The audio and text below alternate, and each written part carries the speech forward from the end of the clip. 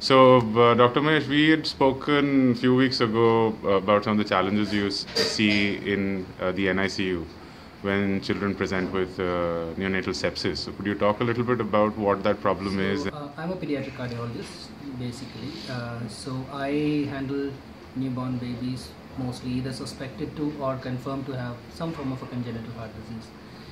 That apart, there are hundreds of neonatal ICUs all across our country which deal with newborns with various kind of morbidities, not just cardiac. It could be anything from prematurity to low birth weight to respiratory distress syndromes of the newborn, or it could be puerperal sepsis.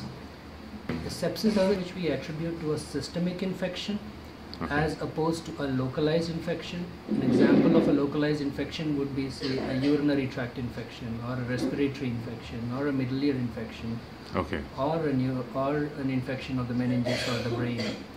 So a systemic sepsis is when the infection is pervasive, and usually it's a blood-borne infection and affects multiple systems in the body.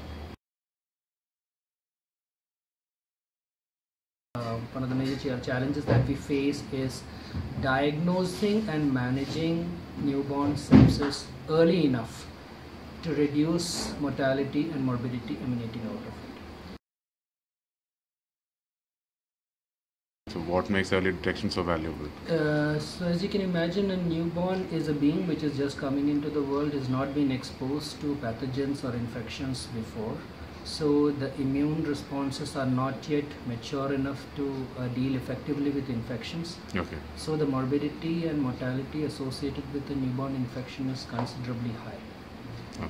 So that makes it all the more important that we suspect the infection early enough and are able to start appropriate therapy.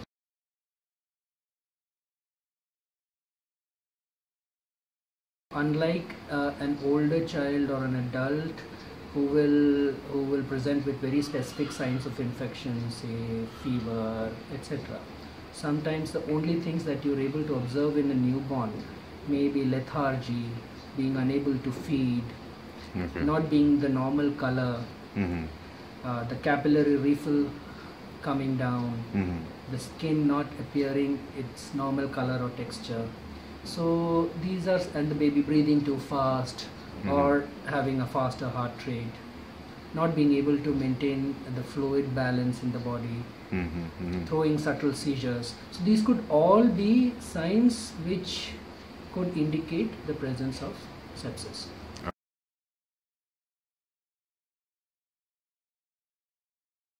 Once you're able to suspect sepsis clinically, oftentimes you would tend to start an antibiotic empirically.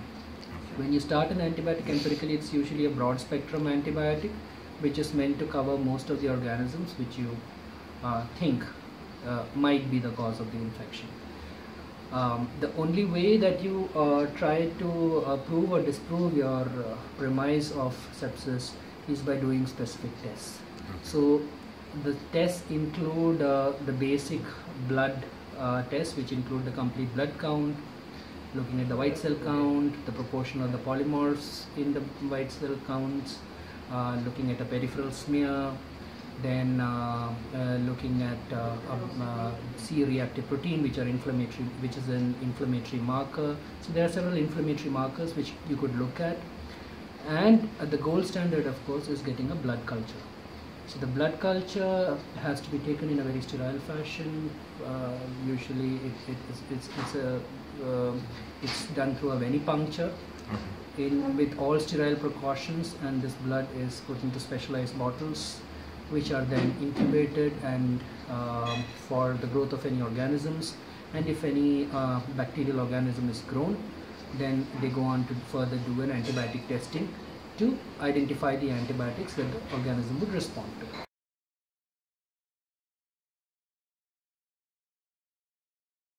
So this is all a time-consuming process. So the blood culture typically takes between 48 to 72 hours to really give a good report. along with the sensitivity reports. Okay. So that's one of the main constraints. So till the time that you have a culture report in hand, you are mainly relying on your clinical observation of the baby, and you're giving an empirical antibiotic. Only once you have the documented proof that there is indeed a bacterial infection, bloodstream infection, and these are the antibiotics that will work against it, that's when this very specific directive therapy starts.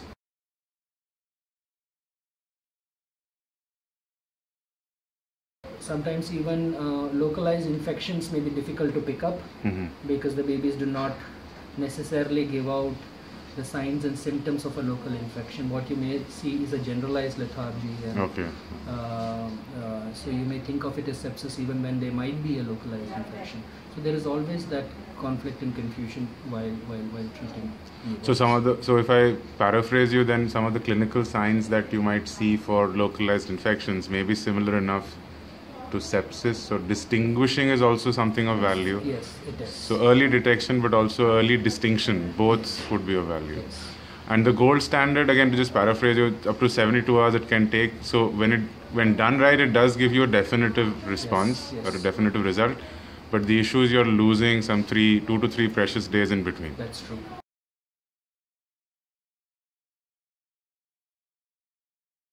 You're using empirical judgment also to start the antibiotic therapies. Any comments on that? How have you seen that part of the discipline also change over the years? In terms of what regime to start when? Are you looking at data that's more contextual to a particular region? Any kind of epidemiological piece also that's working in the background there? Well, in most centers, the data is what is available as the recommendations of the respective associations or federations like the Neonatal Federation or the American Academy of Pediatrics. So there are definite guidelines and recommendations for starting empirical antibiotic therapy. And that's what most of us follow. And at least in the Indian context, to the best of my knowledge, there isn't robust enough very localized epidemiological data to really customize our own antibiotic therapy. So the standard recommendations are what's followed for the empirical therapy. Okay, got it. And of course, you have to put into context the surrounding circumstances. For example, a delivery process which was very obviously at higher risk for infection, and then a baby having sepsis versus a clean delivery and no prenatal suspicion of infection, but then the baby developing an infection subsequent to birth. Got it. So you've got to contextualize that when you start antibiotic therapy. Okay. Great. Thank you for your time. Thank you.